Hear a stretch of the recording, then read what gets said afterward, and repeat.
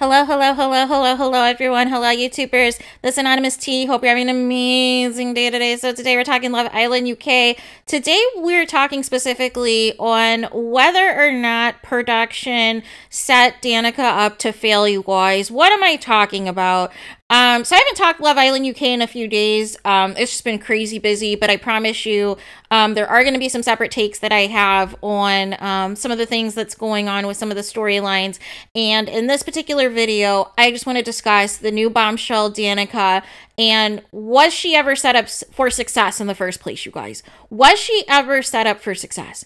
And it's giving me deja vu to what happened to Rachel last year and the unnecessary amount of hate and things that she is getting.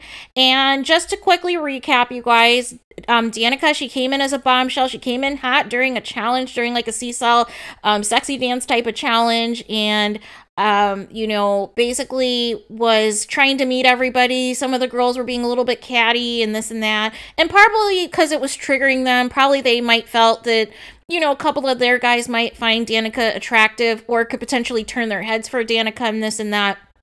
And so Danica had barely been in the villa, not the video, had barely been in the video, the villa.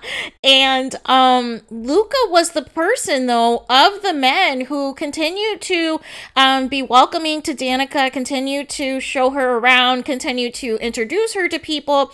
And she made it a point to say that typically Luca and Jacquees. I keep thinking of the R&B singer Jacquees. You guys gotta stop.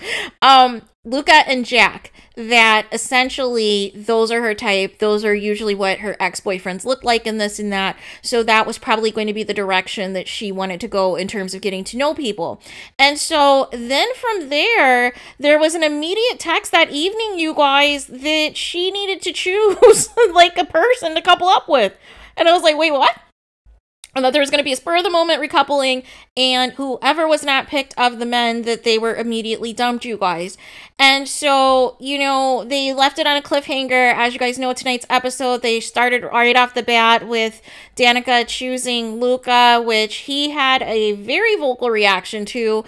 And I'm not mad at the honesty in terms of people being real and being raw on this show finally, versus like the pretend people that try to pretend that they're cookie cutter, that they're good people, this and that, and then their tea ends up getting exposed, that they were a fraud, that they were acting the whole time, that they were playing all of us for a fool, that they were just looking for social media clout, that they were just looking for followers and attention and everything else.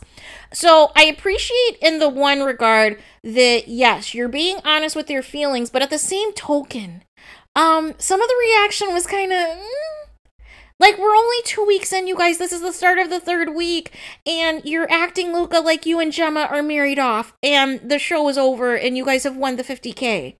Like, seriously? Seriously. So, I felt so bad for Danica because I firmly believe that she was encouraged by production to choose Luca.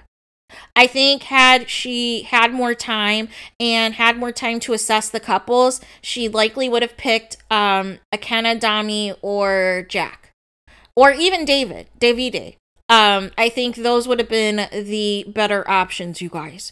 But as far as everything else, as far as some of the reactions and things people have, and they're like, oh, well, she should have chose a single and this and that. Well, first of all, nobody has anything, you know, it's clear production didn't want to keep Remy because he wasn't bringing anything. And she could have maybe chose Jay to start drama with Ekansu, but I don't think even that was really relevant, right? So, I mean, what were her options, you guys? But we have to do better.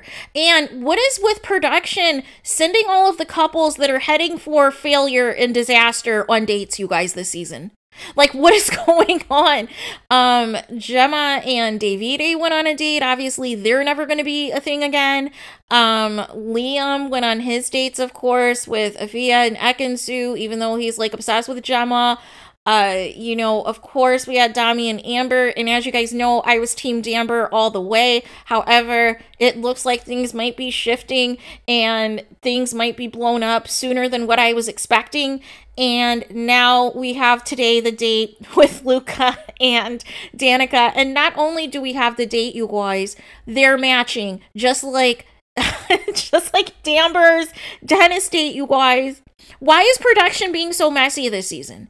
And then the date setup is matching what they're wearing in their outfits. There's like some blue flowers, there's some blue pillows, and this and that, like the beautiful sea blue in the background of the beach and the water and everything else. And this, like, it's just too much. It's just too much to where it is so obvious production has their hand in this season. Production is paying attention to what people are saying on social media, what people are doing in their YouTube reviews. They are taking note of it all, you guys. When we told them we were sick of Gemma Island, they shut that down. When we told them that we needed more balance to see the other couples, they gave us, you know, more episodes featuring some of the other couples in their storylines, you guys.